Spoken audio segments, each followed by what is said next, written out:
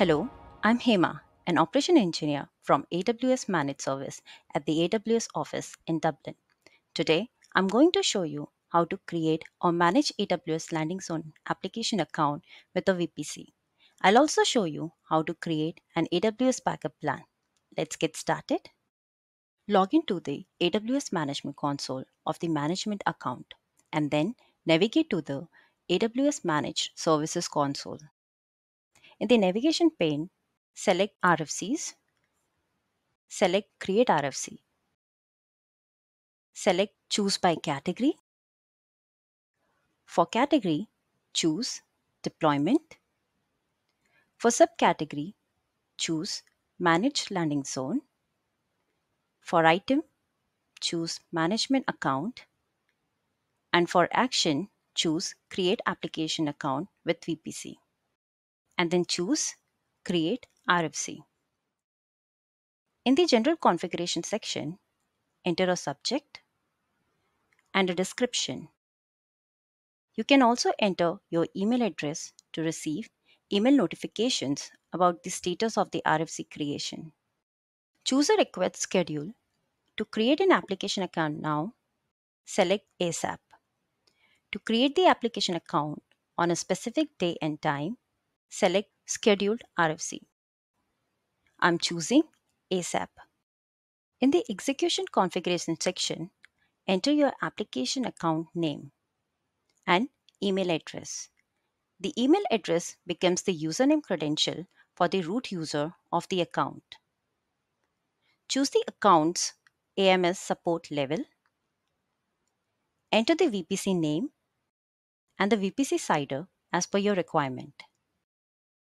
For number of availability zones, enter the number of availability zones that you want the application VPC to support. You can enter a maximum value of 3. Enter the CIDRs for the private subnet for each availability zone.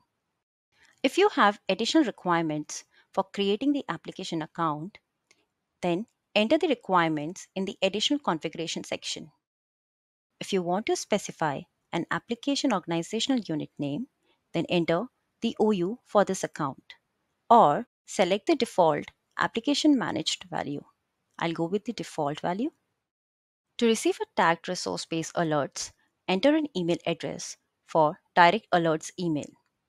Because it's optional, I'll leave it blank. You can also enter the URL for a SAML metadata document that is used to turn on federated access to the application account. This is typically a pre-signed URL for an Amazon S3 object. I leave it blank. For root type, choose the connection type of the AWS Transit Gateway application route table. The default type is routable.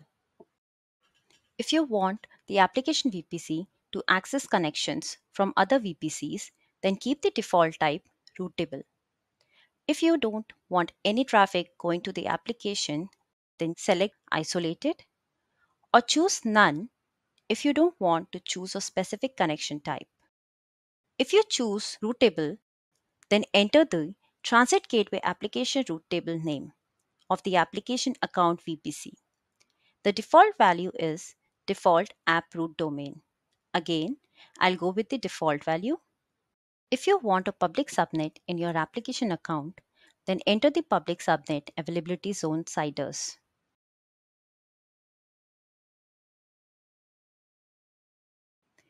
Enter a name for a backup plan 1.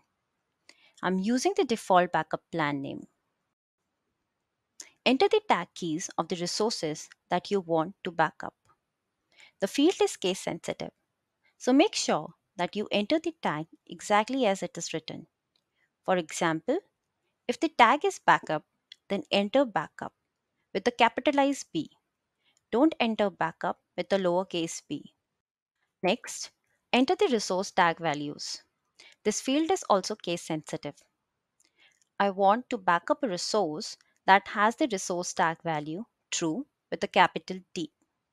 For backup rule 1 schedule expression, enter the cron expression for when you want the backup to start. I'll keep the default schedule.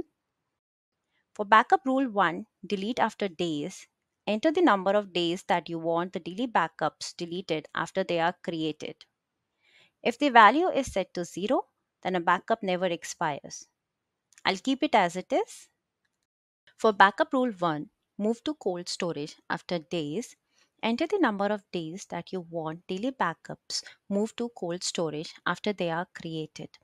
If the value is set to 0, then the backup never moves to cold storage.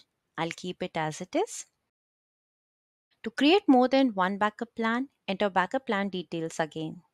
If you want the instances that are deployed in the application account to be patched regularly, then create the fields for AMS Patch Orchestrator. For Patch Orchestrator first tag key, enter the first tag key to use for creating your patch group tag values. If you already define patch groups with a patch group tag, then specify null. I'll add the first tag key as app ID. Continue to enter any other tag keys that you want to specify. I'm going to enter a second tag key as environment. For Patch Orchestrator default maintenance window cutoff, enter the number of hours between when the default maintenance ends and a new patching command begins. I'm entering 1 hour because I want 1 hour to pass after the default maintenance window ends and before any new patch commands begin. For Patch Orchestrator default maintenance window duration, enter the duration of the maintenance window in hours. I'm entering 1 for 1 hour maintenance window. Enter the cron expression to schedule the Patch Orchestrator default maintenance window. I want my patch to happen every day at 6 p.m. For the Patch Orchestrator default maintenance window time zone, enter the time zone when you want instances to be patched. For Patch Orchestrator default patch backup retention in days, enter the number of days that you want the backup taken before patching is available. Backups are deleted after the number of days that you specify. I'm keeping it as it is. Finally, for Patch Orchestrator notification emails, enter one or more email addresses to receive notifications about the default patching status. It is a best practice to use a group distribution list instead of individual emails. After the RFC execution is completed, the RFC output gives you the application account number and the VPC ID that the RFC created. To check the VPC and other resources such as the backup plan, patch maintenance window, and the subnet, log into the new application account and then navigate to the VPC console and select the new VPC.